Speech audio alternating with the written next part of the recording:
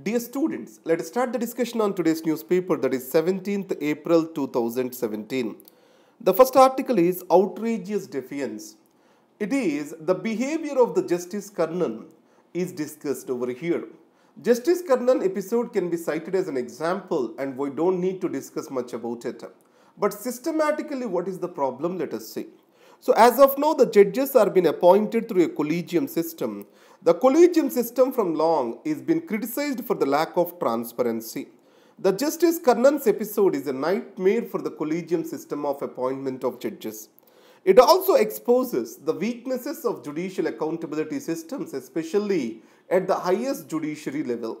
So in this context, the Judicial Accountability and Standards Bill, it was introduced in the Parliament but did not see the light of the day. So, the judicial accountability shall not infringe on judicial independence. Finding the golden mean is the greatest challenge over here. And above all, the judicial accountability shall ensure the erring judges shall be brought to justice. The existing process of judicial accountability involves only removal. So, the minor punishments also shall be indicted for the judges and a system shall be put in place. That is what is this bill has tried to do. The rights thing, it is about army using a human shield in Jammu and Kashmir. So, let me make certain statements over here. Existence of security agencies like army, police, etc., they have to instill a sense of security, assurance and confidence among the people. They shall not create fear. And second, the people violating or the stone throwers violating the law shall not be a reason for security agencies to violate the law. Because the security agencies has to function within the mandate of the law as they represent the state. So, the violation of the law, to treat a person who violates the law is also against the human rights. So the state has to take up, our state has to show utmost restraint. So use of human shields is general practice by the terrorists and it is also a war crime. So in this context, the army has to instill confidence in the people rather than resorting to these measures which can increase the distance between the people and the army. So that's why the culprits need to be brought to justice. That's what is this article's advice is. The carpool for cleaner air. Let us talk about this article. Now, last magazine, in magazine number 5, we have given a question. What are the steps that have to be taken to raise the quality of air in urban areas in India? So, none of the students have spoken about these things, that is carpooling. So, here there are two things which are being discussed. One is high occupancy vehicles, they shall be given separate lanes. And this carpooling is very much successful in the United States of America in reducing air pollution and also vehicular traffic on the road. And second thing is differential toll for treatment. It means the toll of the vehicles charged to the vehicles will be proportional to the pollutants emitted by the vehicle. If the vehicle has pollution under control certificate, it means it has to be charged less. If it is an electrical vehicle, it has to be zero. So higher pollution has to be penalized. That's what is this article recommends over here. The shifting sands of 2017. Now, European Union is at the 60th year of celebration.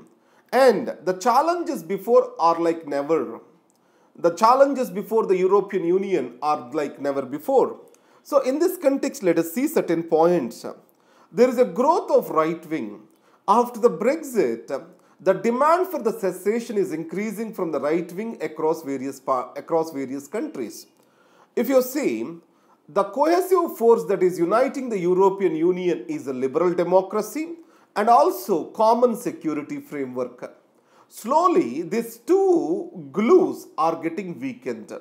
The rise in nationalism and also the threat which is being posed because of growth of various forms of terrorism in Europe and immigrant challenges, all these are giving rise to the growth of right wing.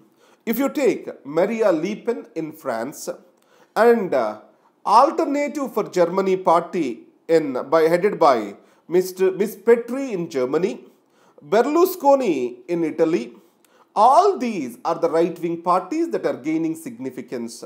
But however, Dutch elections has given certain respite that Liberal Democrat has won the elections. So in this context, the European Union is facing a challenge like never before. That is what is our carry home point. Now in this context, in prelims, previously there was a question on differences between Schengen area, European Union, Eurozone. What are the differences between these three? And also European Commission, European Parliament, European Council of Ministers. What are the functions of these different bodies that you need to understand? That will be a very good question for prelims. And this year a question is expected on that area because European Union is very much in discussion. In the context of the Brexit, how UK is going to settle its position with the European Union is under news. That's why European Union composition, structure and various other associations with the European Union, this may come as a question in your prelims. Please focus on that. Now, let's go to the open-ed page. The strange case of Kulbhushan Yadav, that is Kulbhushan Jadhav.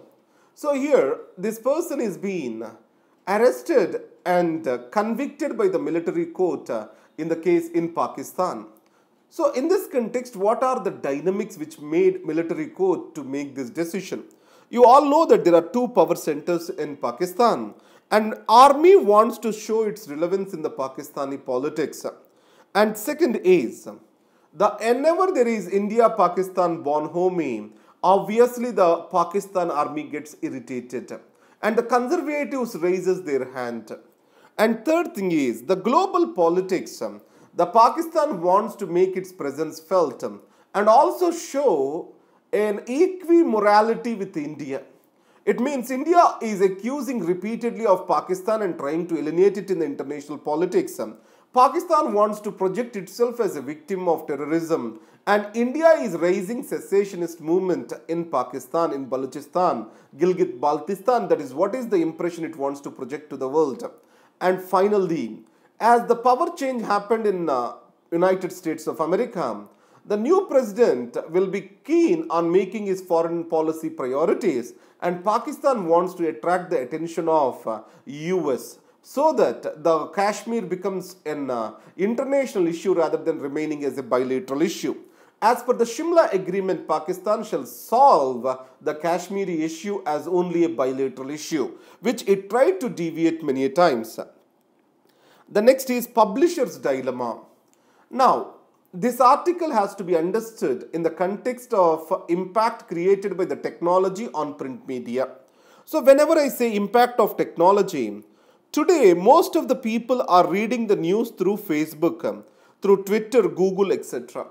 So it means a news publisher's news are being delivered to the customer or consumer through an intermediary platform.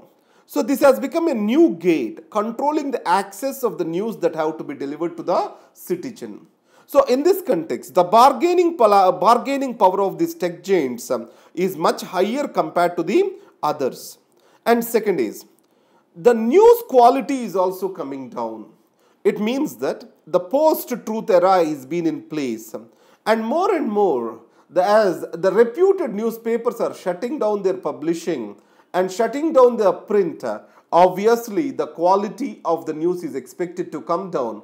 And also, as monetization and advertisement revenue is coming down to the newspapers, then it is also killing incentive for quality reporting. That's what this article talks about. Nationalism then and now.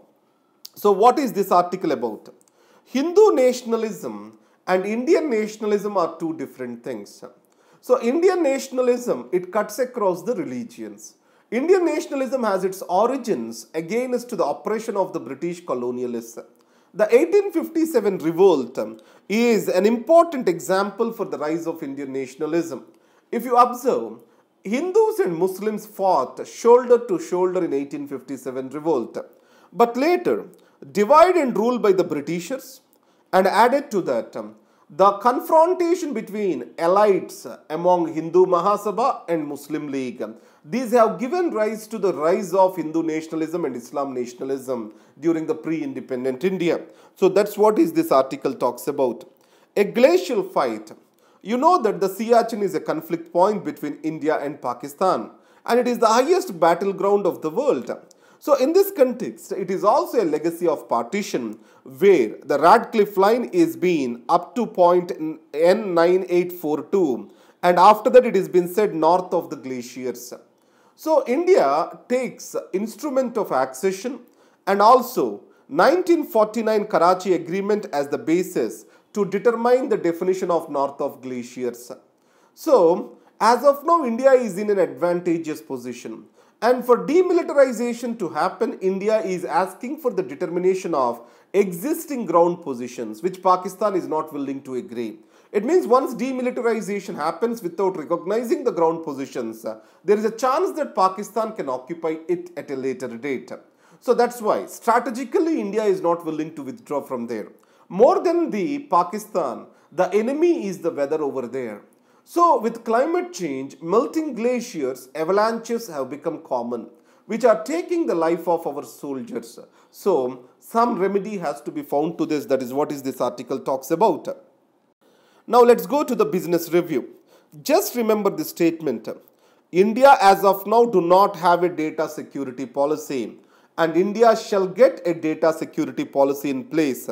So to update your e-governance notes, you just use this data security policy as an answer. And then let's revise our notes. So the first one is outrageous defiance. So it is about the Justice Karnan's thing. So he summons 6 judges. Remember one point? We have to balance the judicial accountability and judicial autonomy. So in this context, judicial standards and accountability bill need to be revisited. And the next is the right thing. It is about the human rights issue in Jammu and Kashmir. So, the law enforcement agency shall never violate the law. So, violation of the law is not a solution to address the law violators of the law. And next is, the human shields, these are a war crime. And there shall be a code of conduct to the army, which has to clearly state that human rights violations shall be avoided in all the circumstances, even if it can lead to operational success. And carpool for cleaner air. So high volume vehicles, high occupancy vehicles, and also the tolls. It means along with that, differential toll treatment. These are the things which we need to discuss. And next is shifting sands of 2017.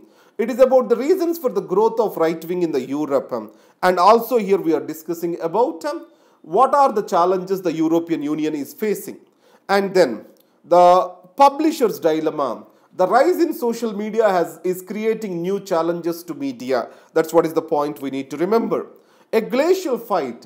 The climate change and melting glaciers and frequent avalanches, these are the new challenges to our soldiers in Siachen.